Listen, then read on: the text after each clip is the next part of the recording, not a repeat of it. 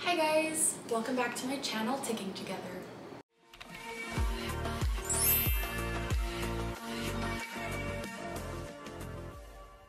As always, the goal of this channel is to provide education about and to raise awareness as to what it's like living with Tourette Syndrome. In today's video, I'm doing a very brief 1,000 subscriber thank you video with a little quick tip on how I redirect my tics. And we have a very special guest.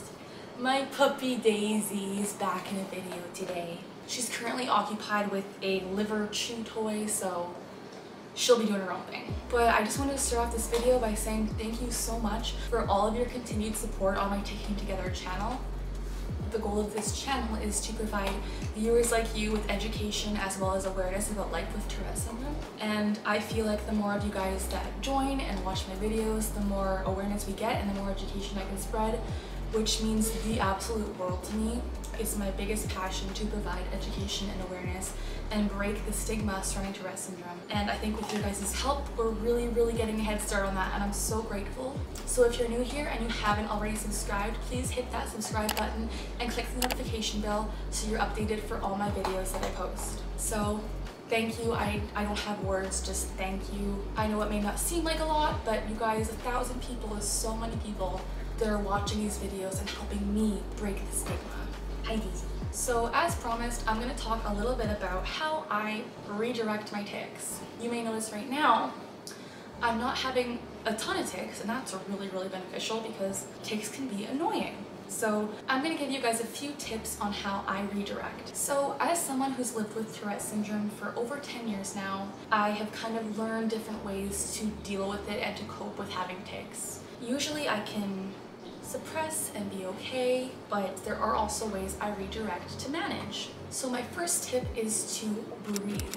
I know it sounds ridiculous because deep breathing is just annoying and people don't always think it helps, but genuinely when you're in the middle of a tic attack or you are feeling the buildup of a tic, just taking a deep breath and being like, okay. Again, it doesn't always help, but it kind of gets that oxygen to your brain and helps you realize that, where are you going? Where are you going? Hi!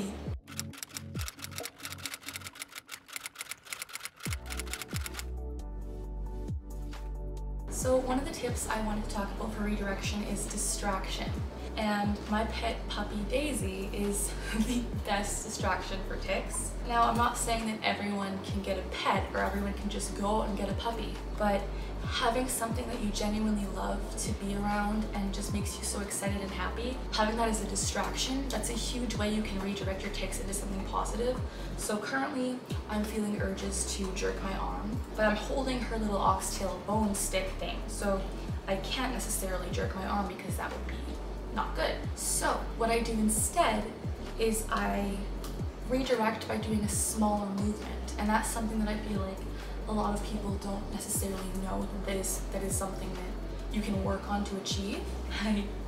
So what I do is instead of doing a huge, I'll do an example. Instead of doing a huge this or a huge elbow jerk, I will instead just kind of move my thumb a little bit, and it gives me that temporary relief that I can't achieve while being with my puppy because I don't want to elbow her. So instead of doing a big elbow jerk or a big arm jerk, I will just move my thumb and redirect into a smaller movement, which gives me temporary satisfaction that I need, and I can do the bigger tic later, but doing a smaller tic instead of doing a huge grandiose movement is a really cool way to redirect. And it's almost like a brain game where you just know, like, okay, I can't have the full tic, so let's do a little bit of a smaller movement and just talk yourself through it, breathe through it, and make sure that you're not panicking. Because if you panic, you're going to get into the tic. So just kind of be mindful, know that it's not always the best to just, I don't know, like I always am one to not encourage suppression, but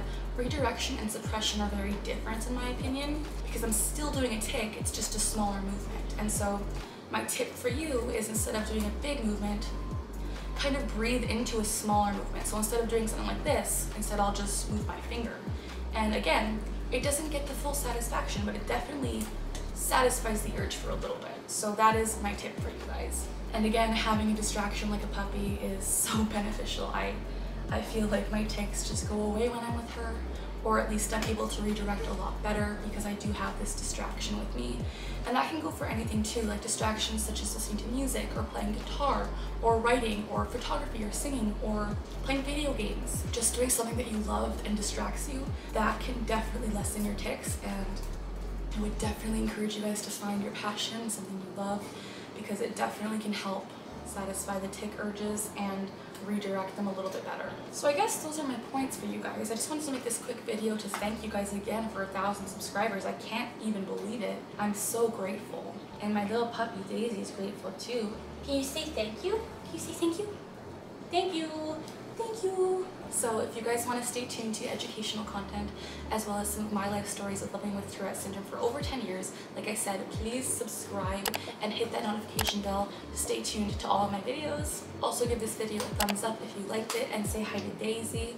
Leave a comment down below letting me know if you have a pet or what your best methods of redirection are, because again, suppression and redirection are very different entities. So those are my tips. If you want more of my redirection tips, let me know in the comments and I will make another video more detailed on this because this was totally spur of the moment. So let me know. As always, we're learning together, we're laughing together, and we're ticking together. Have a wonderful day and thank you again so much. I can't wait to help spread more awareness and break the stigma with your help.